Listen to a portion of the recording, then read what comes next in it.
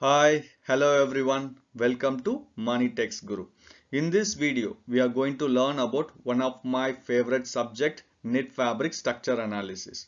Since for knit fabric structure analysis, we need to have a fundamental knowledge. So I have started the video series with single jersey structure. We might have seen n number of knit structures in our day-to-day life, but all those structures were made using only these three cams: knit cam, tuck cam and mist cam. Just by playing with these three cams, all the knit structures were being made. Before we start our analysis, there is a thumb rule.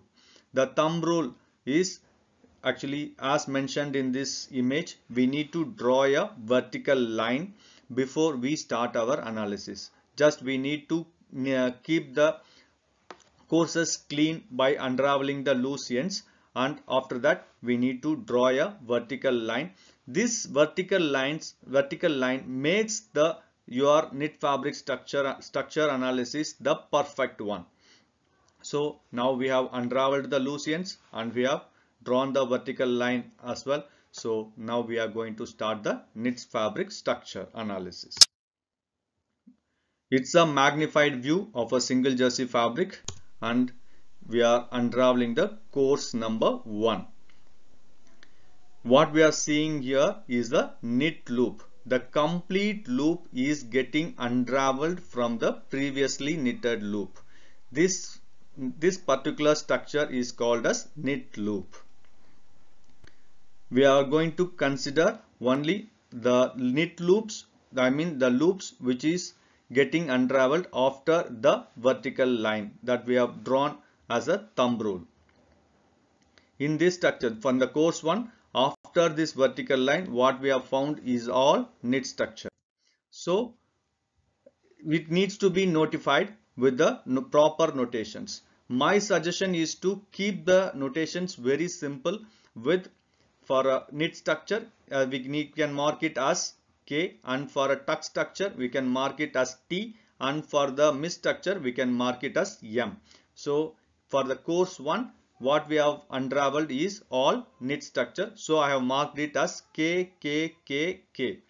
So now we are going to unravel the course number 2. Even in this course 2, what we are seeing is the knit loop is getting unraveled. So even the course number 2 is K, K, K, K. So now we are going to unravel the course number 3.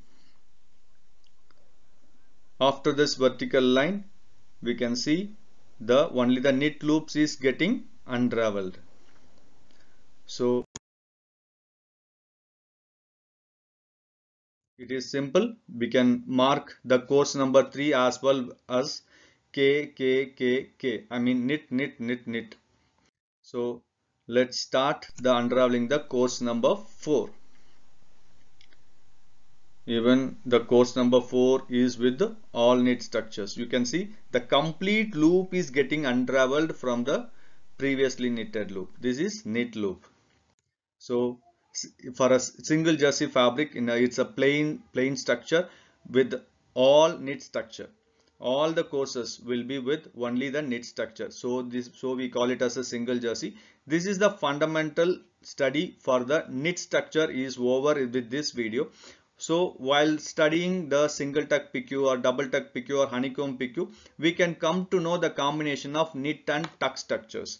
And with some textures, we can learn about knit and tuck combination, knit and mist combination. Sometimes in a single course, we can come to know knit, tuck and mist combinations as well in the upcoming videos.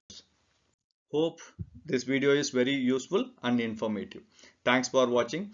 Don't forget to like, share and subscribe the channel. See you all in the next video. Till then, bye from your ManiTexguru. Bye bye.